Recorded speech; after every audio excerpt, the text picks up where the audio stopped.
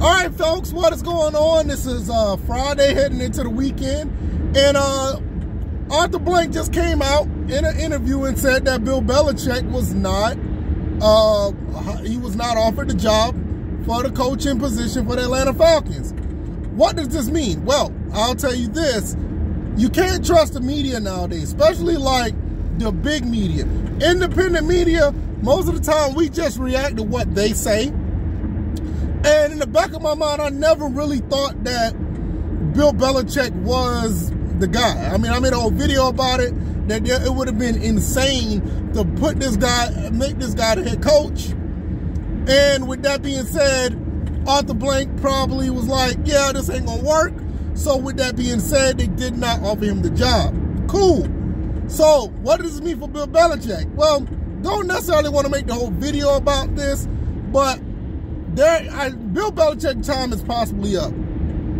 Somebody may come in and try to hire him, after the next season is over, or whatever the case may be. But personally, if it was me, I wouldn't touch the guy. We all know the situation with Bill Belichick. Yes, he is extremely intelligent when it comes to the game of football. He's also has 6 rings. He has experience. But ever since Tom Brady left, he hasn't been the same. So at the end of the day, I think other teams see that. Some people are actually kind of reluctant to his coaching ways. That's what I think Robert Gronkowski said. So yeah, Arthur Blank probably saw that too and they said, yeah, I'm good. Went with Raheem Morris. Terry Fontenot, shout out to him. He was spearheading the project based on what he said on hiring a head coach. And I still feel that we got the right coach. Did we get the best coach? Jalen Ramsey think we did. But for me, I don't know if we got the best coach, but I feel like we definitely got the right coach for the job. And with that being said, we're going to keep it moving. We're going to keep moving. Whatever the case may be with the quarterback position, will they move up to get their quarterback, which I feel like that's what they should do. You go out and move up and get that generational talent. Will they trade for Justin Fields?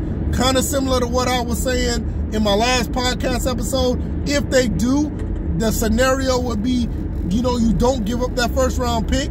You give up them 2 second rounds and keep it moving. We don't know what they're going to do. But I feel like we're in a good spot with Raheem Morris. I think we're better off than what Bill Belichick wanted. He probably wanted so much stuff and so many things to change. Said that he was willing to work with Terry Fontenot.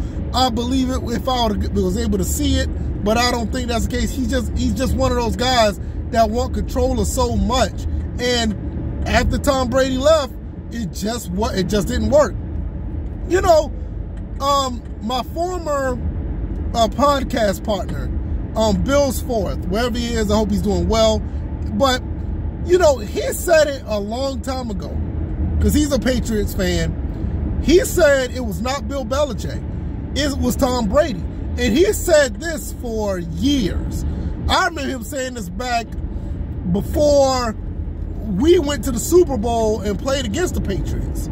He was saying it for a long time. And so he knew what the deal was. I think a lot of people in New England knew it as well.